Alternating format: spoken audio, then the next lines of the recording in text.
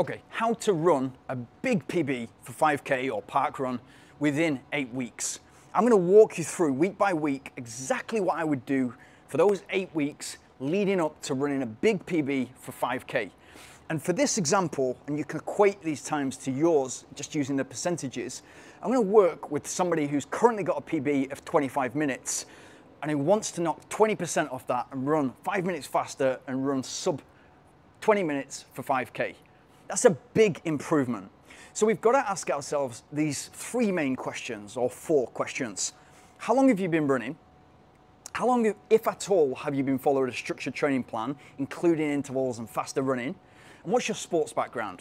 And by answering those 3 questions honestly and thinking about our recent history, it should give us an idea of how realistic a 20% improvement is to us if we're currently running 25 minutes for 5K and we want to go 5 minutes quicker. Now that means we're going to run each kilometre for that sub 20 minute 5K, we're going to run each kilometre in 4 minutes per kilometre. So here's the question, or the twist.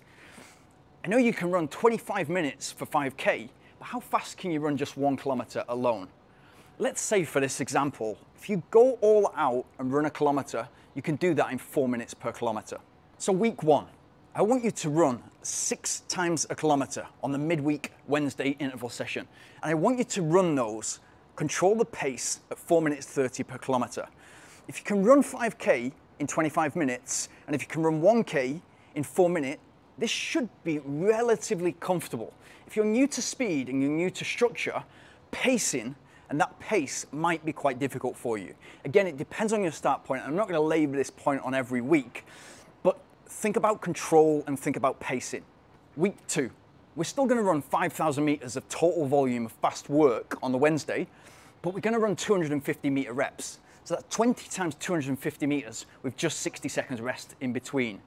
And we're going to aim to run those in 4 minutes per kilometer. Now, if we can run 4 minutes for a kilometer and we can run 25 minutes for 5K, this should be pretty comfortable. Where it's going to get hard is the focus to follow 20 reps. And in the second half, from 10 to 15 reps and 15 to 20 reps, it's going to be more difficult to hold pace, and that's pacing.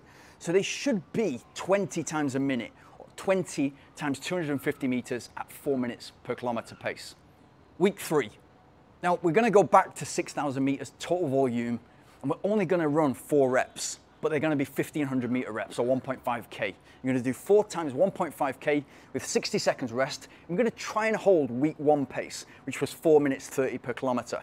So it's more distance per rep, but it's the same total volume and there's only 4 reps. Psychologically, that may be more difficult for you or more easy.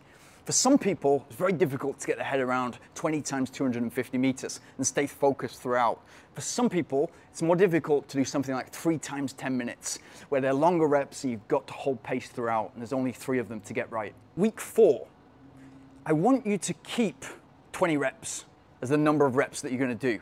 But we're going to increase the rep just from 250 meters to 300 meters. That means you're going to do 6,000 meters total volume, which you're quite used to at this point, but we're going to try to hold that 4 minute pace. And if we can take a little bit off that, run 355, 350 or 4 minute pace, it's going to make the end goal much easier.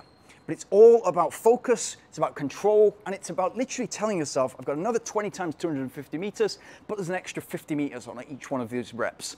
Very, very powerful if you can make this much progress within 4 to 5 weeks. Week 5, we're going to do exactly the same session as week 1, 6 times a kilometer, but the training started to have an effect by now, especially if you're new to speeding, you're new to structure. So we're going to be aiming at 4:15 per kilometer. And this is going to be quite tough, especially reps 4, 5, 6. So what I want you to do is focus on digging in and focus on holding pace in the middle part and holding pace for the end. That's going to make us a better 5K runner. Remember that we're working with a total volume, usually in these interval sessions, of 6,000 meters, which is more than what we're going to run on the final time trial or in the final 5K race. Now remember to dig in, because this will not be easy. And if it is easy to run 4:15 per kilometer, great, but try to up the pace slightly. But remember, consistency is key. Week 6, faster reps again. I want you to do 10 times 400 meters and 10 times 200 meters, each 60 seconds rest in between. And I want you to focus on running the 400 meters at 350 per kilometer. But if you can run them at 350 to 4 minutes, great.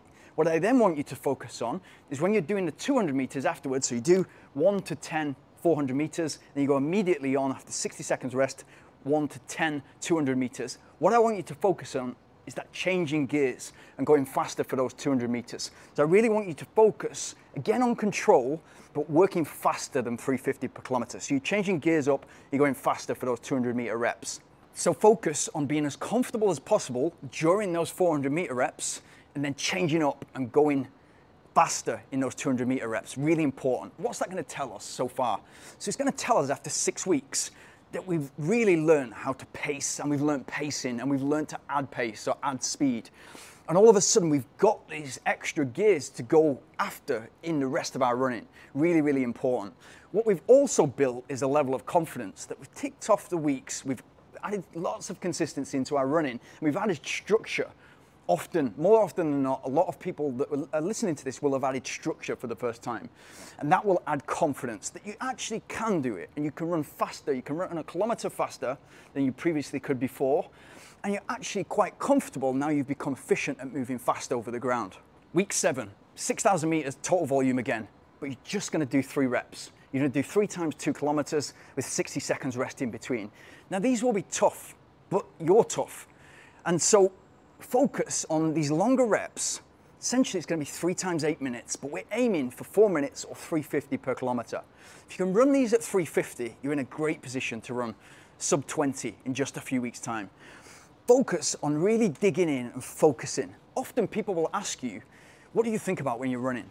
If you're just going out there for a recovery run or an easy run, it's almost meditative. You're often not thinking about anything.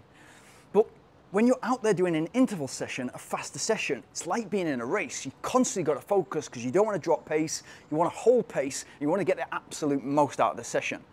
Now, week 8, I want you to do 15 times 500 meters. So we're going to up the volume.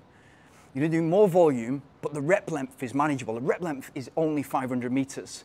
So there's 15 reps, or only 500 meters, and I want you to focus on control here, but controlled speed. So watching the heart rate go up, trying to recover as much as you can during 60 seconds rest. For these, I would be aiming at 345 to 350 per kilometer. If you can do that, and you can hold it for the total volume, which is 7,500 meters, you should have a lot of confidence to be able to go and run a sub 20 minute 5K. Now, I purposely haven't mentioned the other sessions, whether it's strength sessions, easier runs, the rest of the schedule. But from here, I'd want to give myself about 10 days to freshen up the legs so I could really hit the 5K as hard as I can and really, really go for it. And that 10 days would be reduced volume, but keeping the intensity the same. So I'd have a shorter interval session and still do the rest of the sessions just as you do. For the race itself, or the time trial, really need to dig in. We need to start strong, really dig in the middle, and then go for it in the final couple of kilometers. And if this only means a 10 or 20% improvement, if you hit target and get 20%, fantastic. You've put together and executed a project, it's really good.